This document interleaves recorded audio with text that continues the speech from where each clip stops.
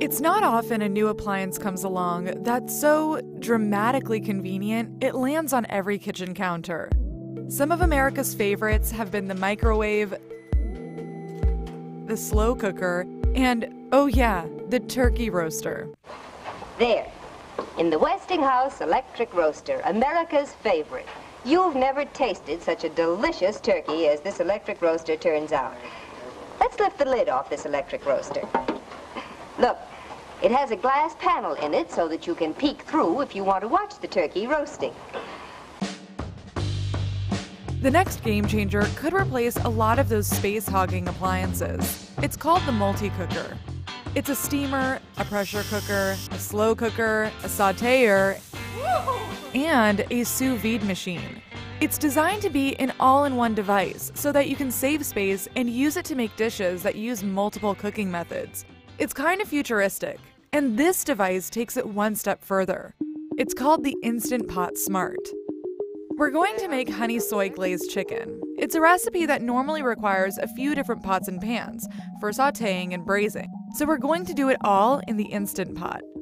Except instead of manually controlling the pot, I'm going to create a script. The script is a series of commands that the Instant Pot will automatically follow. For this recipe, I want to saute for 7 minutes, then pressure cook for 9 minutes, and finally saute again for 5 more minutes. Start the recipe. Ooh, yeah. It smells so freaking good. You're getting like all the right at you. Glorious, glorious.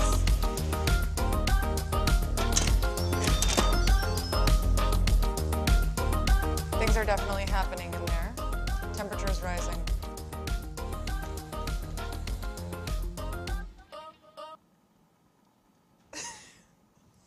Scatter. Woo! Wow. The script worked as planned, and the chicken was super tender. But making scripts isn't for everyone, and learning to use any multi-cooker is kind of like learning to cook all over again.